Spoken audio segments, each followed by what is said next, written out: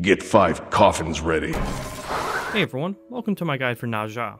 Just a small note, this guide is being written at the very start of Season 10, so very little of the item interactions and map mechanics introduced in Season 10 will be explored here.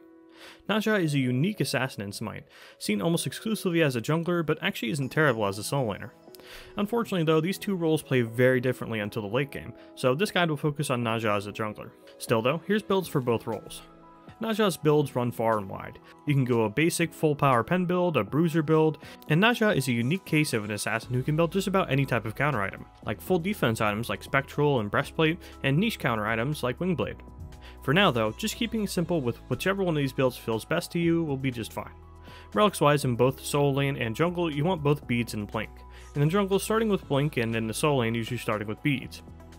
Let's dive into Ne Zha with one of the more fun passives from a god from this time period.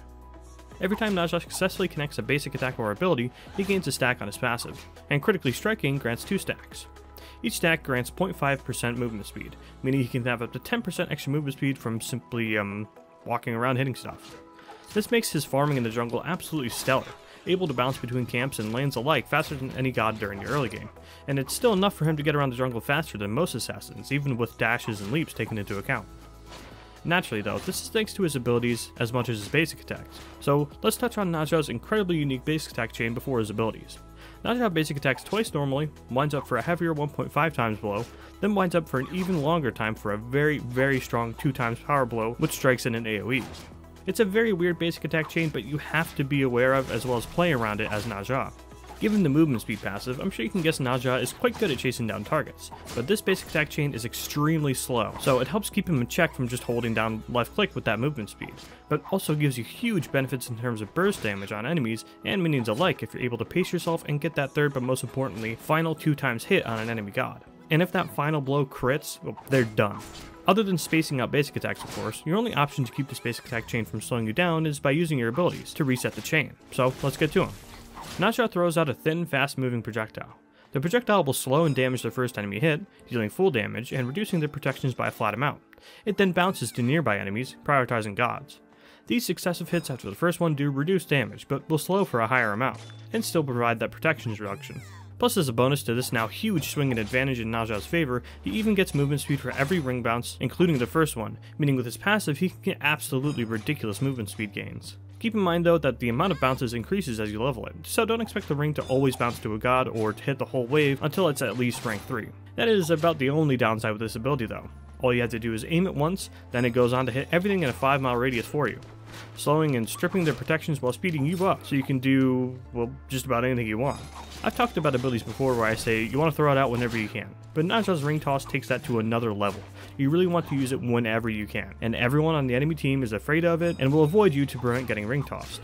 Throw it on every minion wave, throw it on every enemy god, throw it on objectives like Fire and Gold Fury with enemy gods nearby to poke them, you get the idea.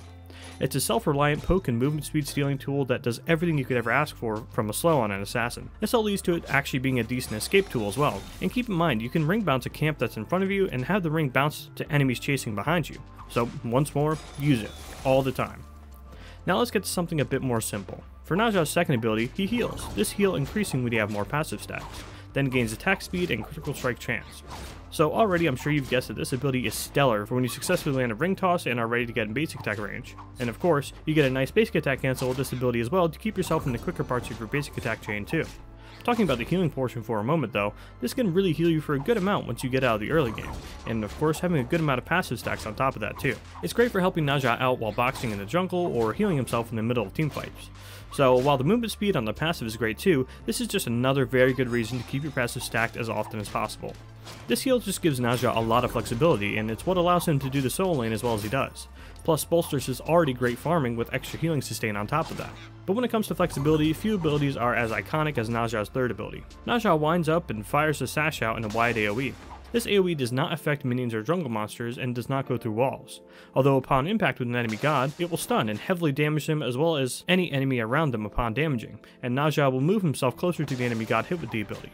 But keep in mind if they have too much DR on them, they might be able to move again before you're actually able to reach them. On the surface, it's very simple. Catch an enemy alone or catch someone with your first ability and bam, use this ability. But this ability's immunity frames give it something to consider. Remember when I said this ability has a long windup? Well, when trying to connect with an enemy, you can regard that time spent as both punishable time and immunity time depending on whether or not you hit it. When missing an enemy, you are left wide open to attack, and it's one of the most easily punishable moves in the game. However, upon connecting the ability, you can easily immune complete abilities with the time it takes for the ability to connect. There aren't many abilities quite like it, so it'll take some time to get used to. But since covering every instance of immuning big abilities takes too long to cover, it's safe to say that for the most part this is just perfect setup for after or just before connecting your first ability and going into your second ability. This is Naja's big opportunity to close gaps as well as shut down channeled abilities during trades with enemies. So really, using it optimally, it is oftentimes dependent on understanding your opponent's god as much as your own.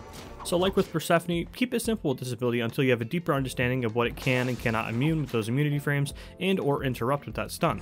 And just instead, keep it as a ranged setup tool for your first ability, but more importantly, your ultimate. Naja dashes forward quickly with a very narrow hitbox. If Naja collides with an enemy god, he will damage and stun them, and then banish them up into the air with him, as in they are both banished at this point. Naja then strikes 3 times. These strikes will crit if you basic attack at the right timing, clearly shown when it tells you to attack.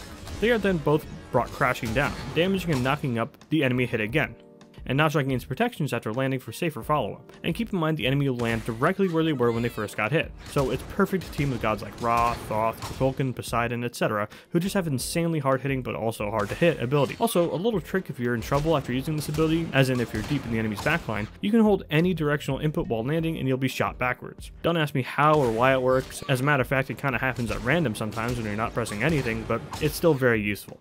So using this while ganking is very clear. Either you blink 3 and you get their beads, so you ring bounce, then follow with this, or you blink dash and they don't have beads, so you ultimate immediately.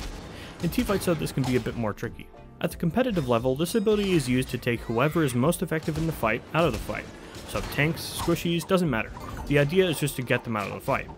That's not really going to work in an uncoordinated ranked and casual matches though, so instead you want to constantly be throwing that ring bounce out over and over and over again, then once a fight breaks out, go for a sash on an enemy squishy. Now, they are going to use their beads here, so really the best thing you could do is ring bounce for some self-peel and judge the situation. But the problem is, they're almost certainly going to beads this. So you have to pop your heal and wait for the next best opportunity now that you're in there to ultimate. This obviously sounds flimsy, so once you get better with Naja, you should be trying to blink ult people, to give them almost no chance to react in beads in time. Because remember, once they're in the air, they can't do anything. They can't beads, they can't aegis, they can't be saved by a teammate, so they're all yours. And as you can tell, unless Naja somehow gets in range to basic attack a mage or a hunter, this is the only way he's able to kill people in the late game. But that said, boy can it. This ability could easily take 3/4 of a mage or a hunter's life bar, so team that up with a sash or a few basic attacks and that's their life gone. So clearly a huge risk reward, so let's keep going with some combos. 1-3 basic attack.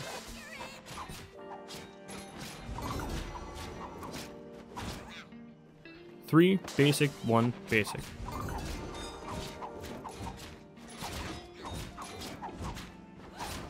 3 basic ultimate. You typically want to skip the basic attack in the late game just to get it off, then chase with 1-2.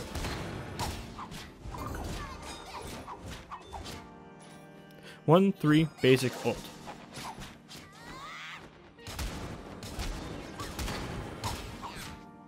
Blink ult 1, basic 2, basic, then chase with the sash.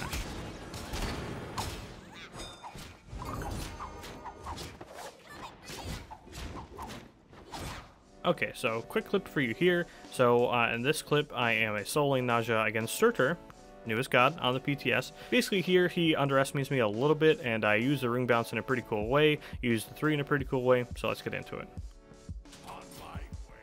Okay, so I'm going on totem now. I see he's on the cooldown buff, so I'm trying to bait him over to the fight at the totem, because I still have my lifesteal shard up. Okay, so he missed the stun. I saw he yanked a magma thing out of the ground. I think you want to, on Surtur, you want to do that as quickly as possible so people don't have time to react. But regardless, I won off of the totem. It actually goes to the wave, it doesn't bounce off the totem and him specifically. That's what I was hoping for, but it didn't happen here. So I'm just focusing the totem for now, because I know I have the AoE basic attack cleave coming up. And then, of course, I maintain all the movement speed and MP5 after the totem's killed. I want to do that, pop that, get the AoE basic attack, and then 3. So I canceled the end of the basic attack chain with my 3 there, so there's no recovery time. Then immediately go into the ultimate. After there, basic attack.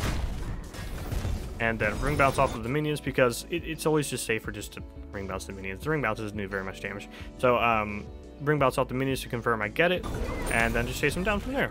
And I was actually, okay, I spam taunted because I was 0-1 because I got ganked, but yeah, that was a pretty cool solo kill with Dr. Naja. Okay, and this one's just a fun little clip. This was a pretty cool thing I did. See, this is just the flexibility of Naja. Ready? Alright, so ring bounce the wave here. It doesn't bounce to her, which sucks, but that's fine.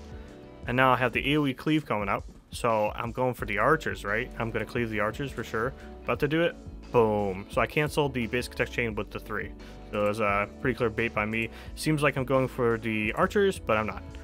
I cancel it, it goes straight to the 3, basic attack, ultimate. The basic attack was a little excessive, but I was support Naja, so I definitely needed to. But yeah, that was a pretty cool kill on the Scylla, thanks to me baiting out with the basic attack chain. For ability leveling, you want your 1 at level 1, your 3 at level 2, and your 2 at level 3. From there you want to max your 1, your 3, then your 2, leveling the ultimate whenever you can. For me personally, I've been point skipping at level 8 so I can level my ultimate and ring at level 9, but I see nobody else doing this so it's probably not necessary, but give it a try if you like the sound of it. Naja is one of the golden gods of Smite to me. Not like that. You can keep things basic with him and be effective, but there's so much spice you can do with him, especially around that basic attack chain and the sash. And the ult actually. And the ring toss too, I guess. Okay, this character is just great. He's a character that heavily rewards you for knowing every interaction and possibility in the game for him. Things like what you can immune with your sash, what you can bounce rings off of to save yourself and or confirm a kill, baiting out beats to get a free ultimate out, things like that. He's an awesome god to pick up, but might make you feel a little lost and very useless at times, since teams will play specifically around you to prevent you from getting an ultimate off on anyone important. But to me that just goes to show Naja's insane potential if you get everything right. To me the best Naja player of all time is adapting, so if you want to watch some of his ridiculously clean Naja plays, check out some of his gameplay videos. That's all I have on Naja for now, thanks for watching.